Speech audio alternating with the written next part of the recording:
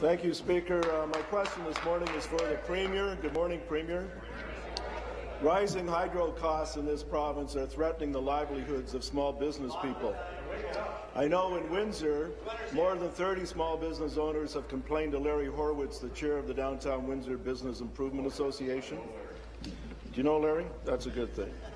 They're worried about the cost of their hydro now, let alone a 40% increase coming over the next 5 years.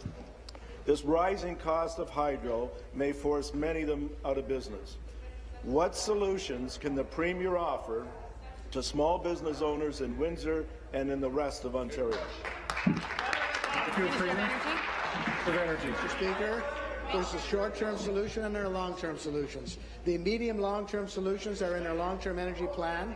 We're reducing annual increases for the industrial commercial sector to 2.3%. Member from Bruce The National Energy Board has the 20-year projections for all of the provinces, and Ontario is the lowest moving forward because we're not going ahead with $15 billion investment in new nuclear. We're not going ahead with $3.7 billion of power purchase contract with Samsung, and we're running a more efficient service, Mr. Speaker.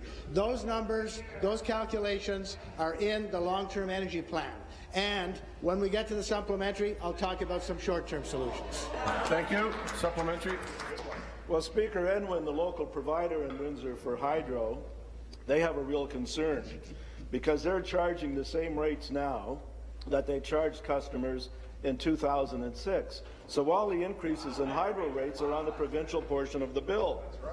Will this government assure small businesses it has a plan to fix its broken hydro policies before they're forced to close? Minister. Minister of Energy.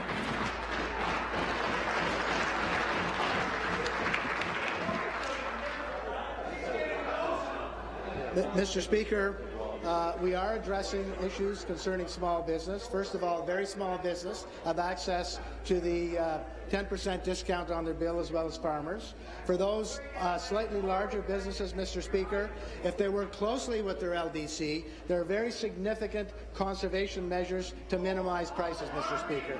In addition, Mr. Speaker, I personally have been consulting with small business groups. We are looking at ways and means to support them moving forward, and we hope that in the foreseeable future we'll have some price mitigation that will be very well received by small business.